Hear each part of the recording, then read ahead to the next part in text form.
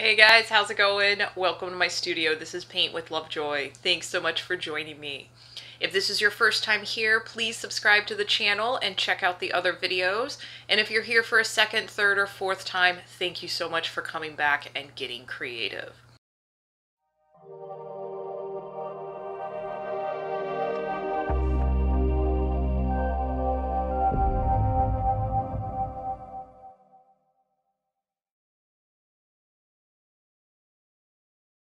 All right, guys, another fun desert painting for my first time painters. So grab your supplies, turn on your favorite music, and as always, take your progress photos. Now for this painting, you are more than welcome to switch out any colors that you want to be more to your liking. But I'll be doing some desert colors here and just taking it one step at a time. So we're going to start with yellow and white mixture first, about equal parts white and yellow. We're going to go about halfway up the canvas, create a line. This is going to be our horizon line. And then we're going to be, seeing it doesn't have to be perfectly straight. Mine had a little bit of a wobble. That's okay. And then from here, we're going to kind of create this abstract shape. And then we're going to build on this abstract shape with our darker, warm colors. So again, this is the yellow and white mixture. I'm using kind of longer back and forth brush strokes, but also creating this kind of crazy abstract design that will be kind of using darker colors to go around the edge. So here, grabbing a little bit of that yellow, going right around the edge.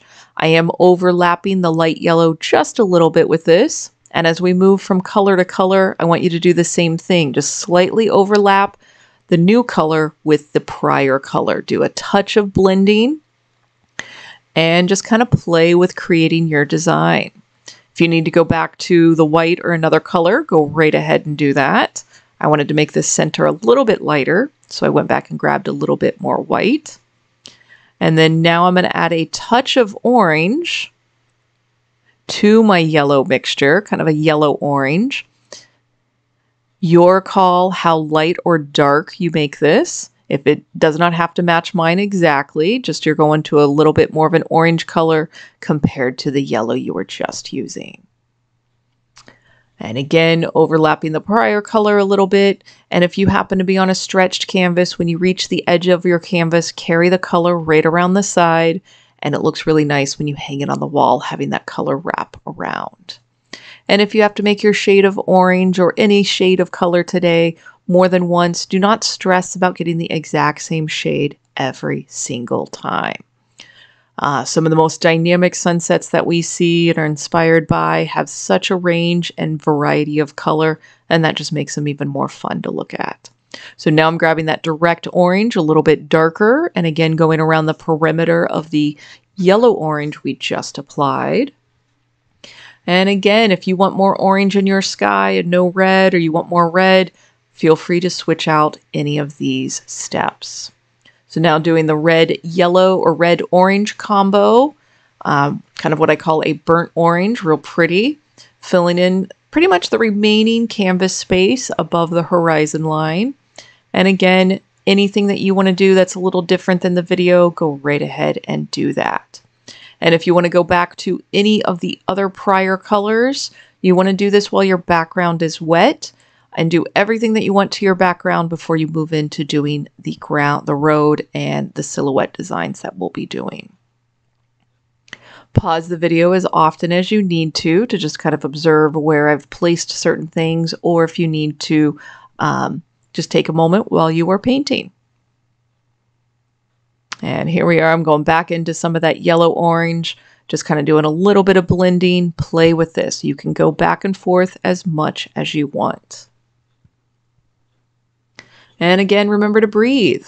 You might be realizing that your brush is kind of shaky. That does mean you're holding your breath. So laugh at yourself for a minute, take a big inhale, and keep on painting. All right, so a good spot to pause the video. Like I said, do everything that you want to your background now before you move below that horizon line. And we're going to be making a light gray that is white with a tiny amount of black. Again, your shade of gray can be lighter or darker than what I am creating.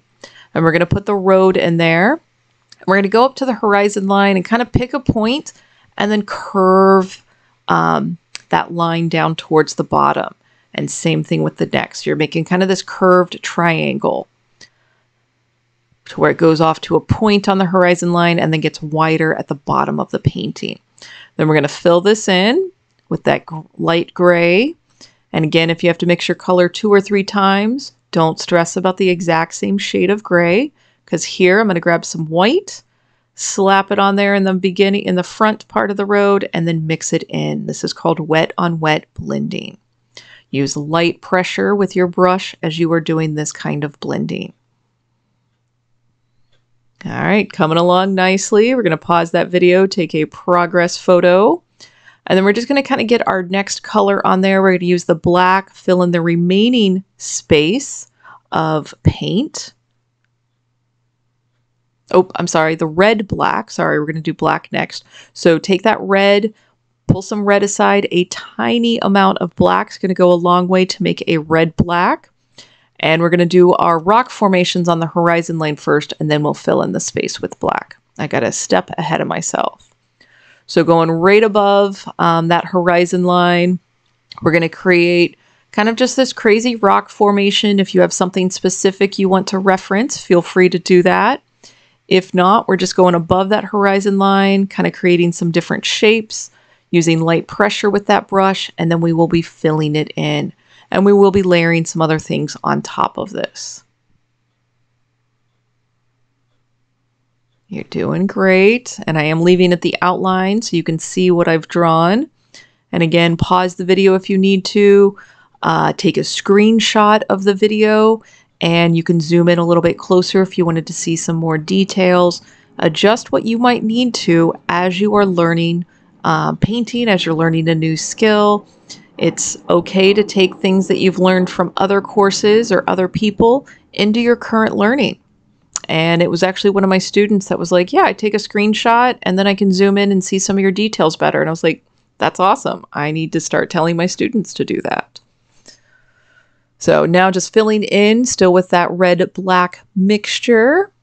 So that way our horizon line kind of disappears, but it is very much the essence of the desert of Monument Valley and Bryce Canyon and the Grand Canyon area. Beautiful place to be if you have never been there. Definitely well worth a trip. I used to live in Sedona, Arizona, and hiked many of those mountains. So now grabbing a little bit of red, just kind of doing a little bit of a highlight on there. No specific exact space that we're putting those, but just kind of breaking up that color and not making it as dark as before. Then we'll clean the brush, do any final little details that you might need to your horizon line rock formation. And then we're going to grab that black, fill in the bottom space, the remaining white space of the canvas. And then we'll do another set of rock formations and then a set of cactus. So good spot to pause the video, take a progress photo. I refreshed my black paint. And then we're going to be filling in from that horizon line down to where it kind of butts up to our road. So filling in all that space.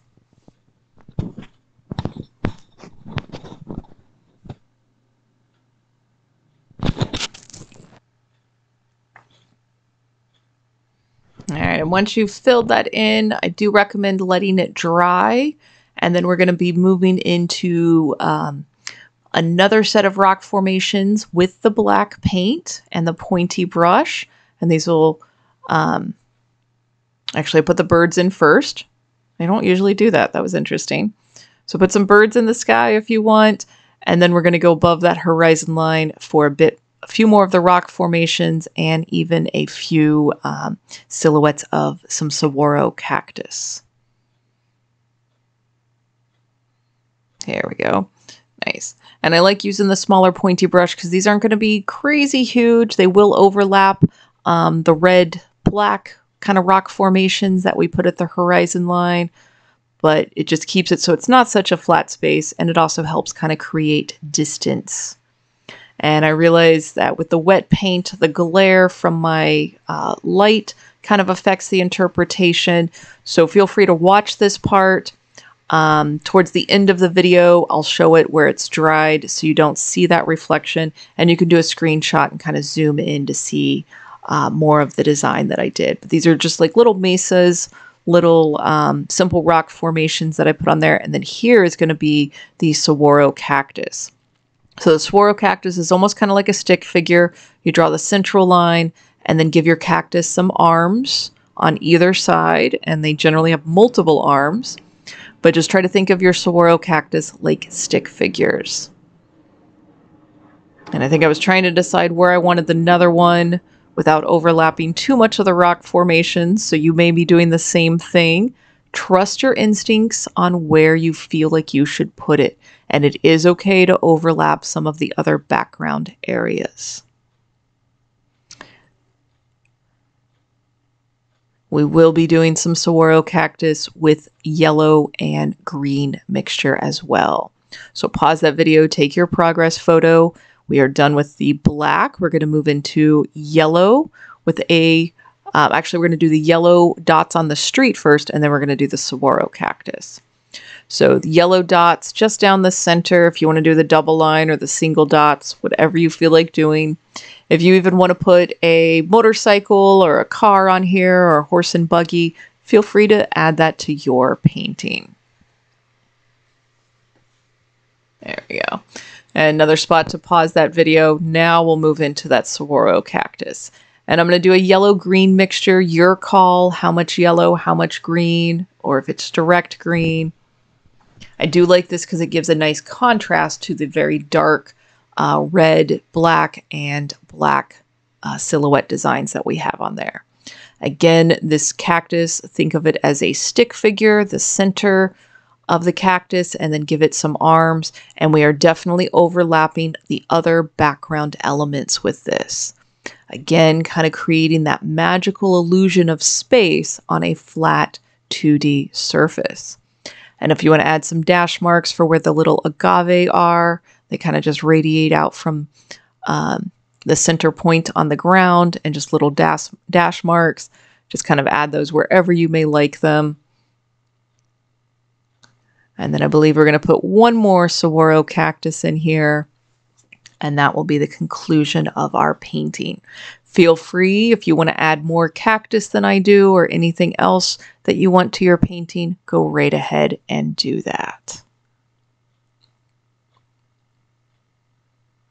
If your brush is shaky, exhale as you touch the brush to the canvas, and that will help. And here I realize it's hard to see with the light, adding a little bit of the yellow highlights on the left-hand side, and just adding those final details. So thanks again for painting and taking time out of your day to get creative. Please don't wait too long to do your next painting. And until then, cheers.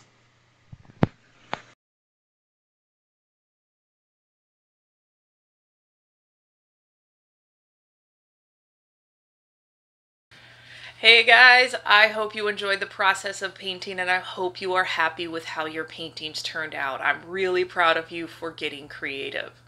As you're uploading these to social media, please tag me at or hashtag paintwithlovejoy, or email me your pictures, paintwithlovejoy@gmail.com. I really enjoy seeing them. I try to post them on social media to encourage other beginner painters to try the process of painting. But please share this with your community as well. Anybody who is kind of scared to paint, share your experience with them and let them know kind of how much you benefited from it and how much you enjoyed the process. So kind of share the fun. With that being said, if you have any comments, questions, feedback, things that you want me to paint in the future, please leave a comment. I try to respond to everybody as quickly as I can. And any of the future suggestions for paintings, I add that to my production list and get to them as quickly as I can. So in the meantime, please keep getting creative. Let me know how you're doing. And until next time, cheers.